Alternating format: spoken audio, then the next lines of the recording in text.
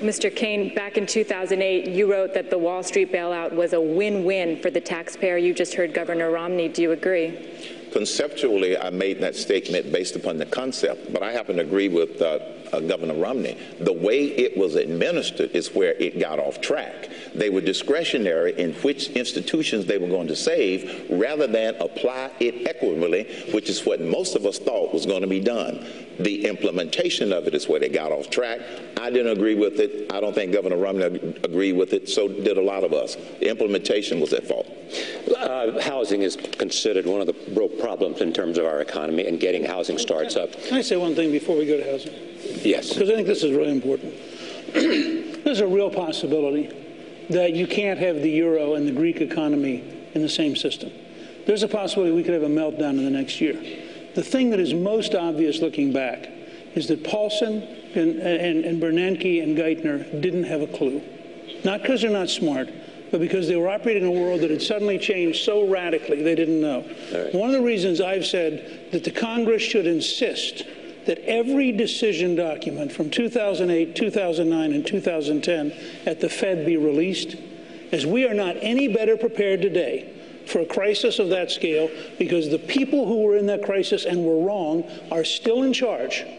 And I think we need to learn what did they do right and what did they do wrong, precisely for the reason you raised about 2013. Let me go to housing. What would you do? Would you get the federal government out of housing? Yes. Absolutely. I mean, there's no need to look at no Freddie Mac, no Fannie Mae, nothing.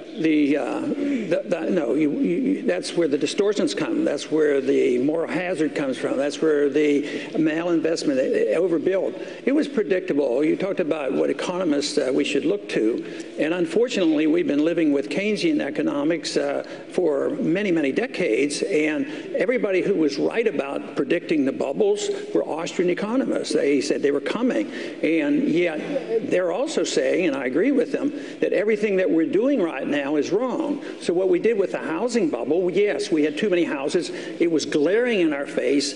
The bubble was doomed to burst, and it came because of Fannie Mae, Freddie Mac, easy credit, and also Community Reinvestment Act. So who got into trouble? The people who did the speculating, the Wall Street, the derivatives market. They got the bailout. They got privileges. So what happened to the middle class? They lost their jobs. They lost their houses.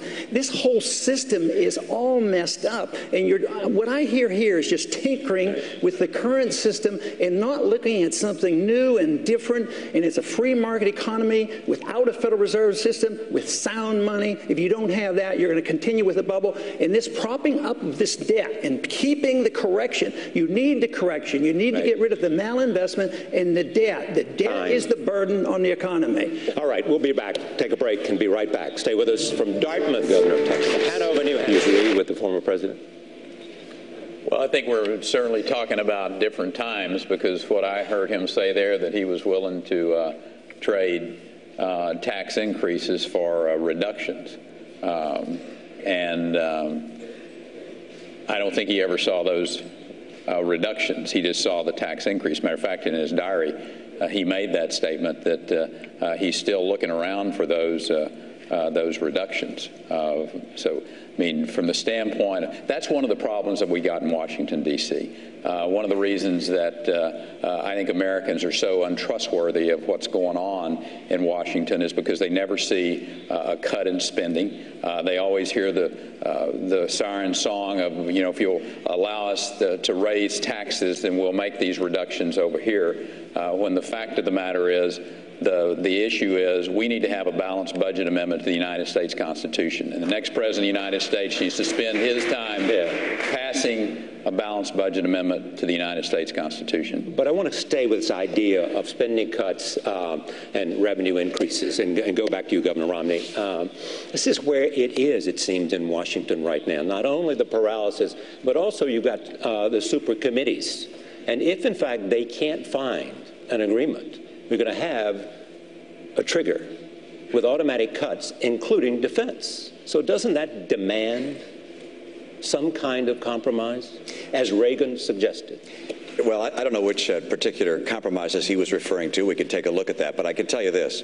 If you go back a few years before that clip and go to JFK's time, that government at all levels, federal, state, and local, was consuming about 27% of the U.S. economy. Today it consumes about 37% of the U.S. economy. It's on track to get to 40%. We cease at some point to be a free economy. And the idea of saying, we just want a little more, just give us some more tax revenue, we need that, that is not the answer for America. The answer is to cut federal spending. The answer is to cap how much the federal government can spend as a percentage of our economy and have a balanced budget amendment. And the second part of the answer is to get our economy to grow. Because the idea of just cutting and taxing more, I understand mathematically those things work, but nothing works as well as getting the economy going. But can we get Americans back to work.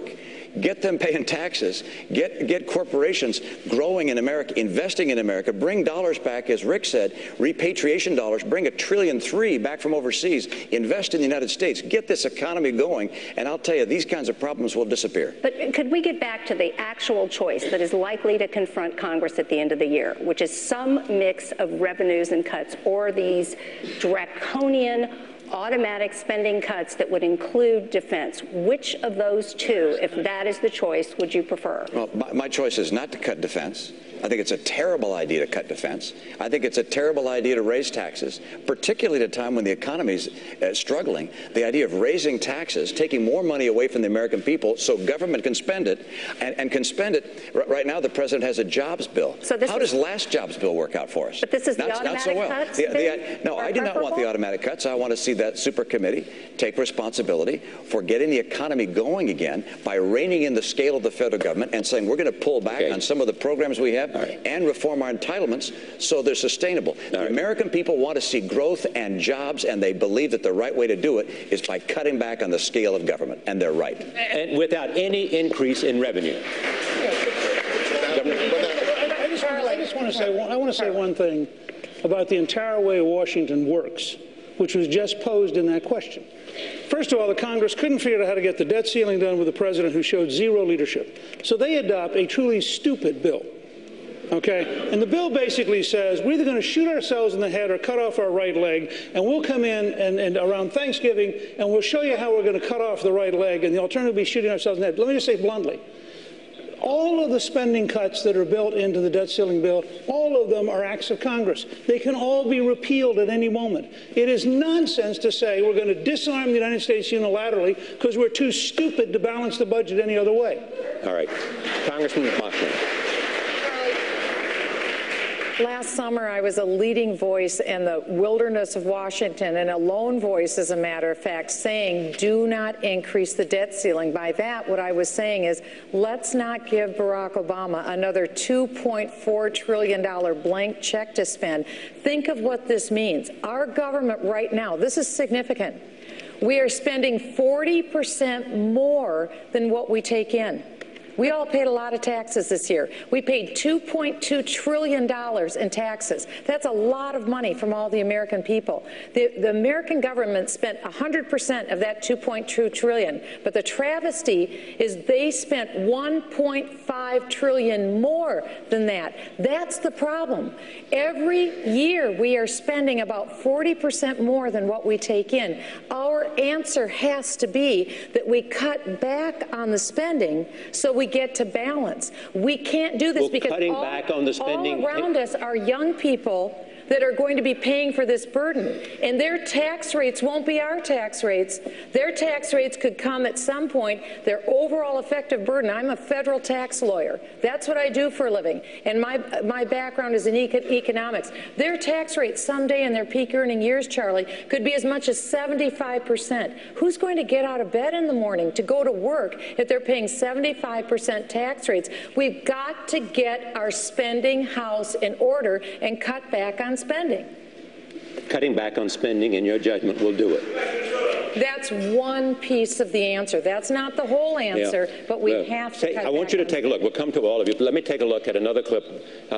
This one you will recognize as well. Here it is. It's called the 999 plan. It imposes a 9% business tax, flat tax, a 9% personal flat tax, and a 9% national sales tax. I said we would get back. Mr. Kaine, you say that your plan is revenue neutral, and last year the U.S. collected $2.2 trillion in tax revenue, but Bloomberg government has run the numbers, and your plan would have raised no more than $2 trillion. And even with that shortfall, you'd still be slapping a 9% sales tax on food and medicine. The problem with that analysis is that it is incorrect. The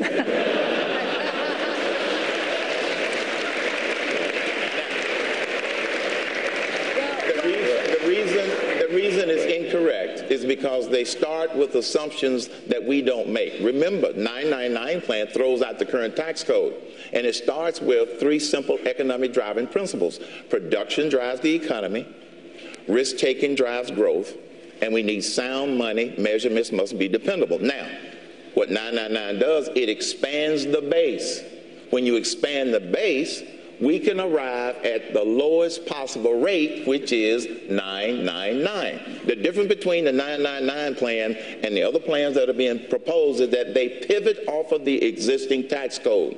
We've had an outside firm, independent firm, dynamically score it, and so our numbers will make it revenue neutral. All right. But then Karen, explain go ahead. I'm sorry, go ahead. Under your plan, all Americans should be paying more for milk, for a loaf of bread, and beer.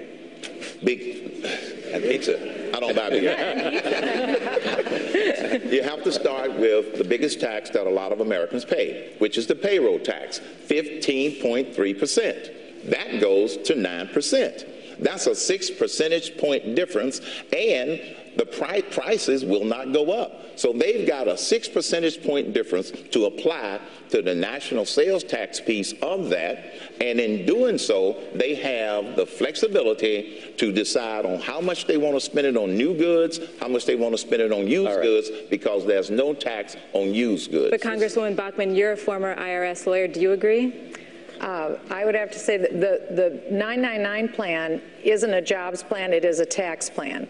And I would say that from my experience being in Congress, but also as a federal tax lawyer, the last thing you would do is give Congress another pipeline of a revenue stream, and this gives Congress a pipeline in a sales tax. A sales tax can also lead to a value-added tax.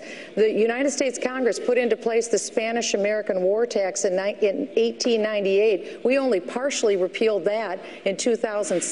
So once you get a new revenue stream, you're never going to get rid of it. And one thing I would say is when you take the 999 plan and you turn it upside down, I think the devil's in the details. All right. I have to.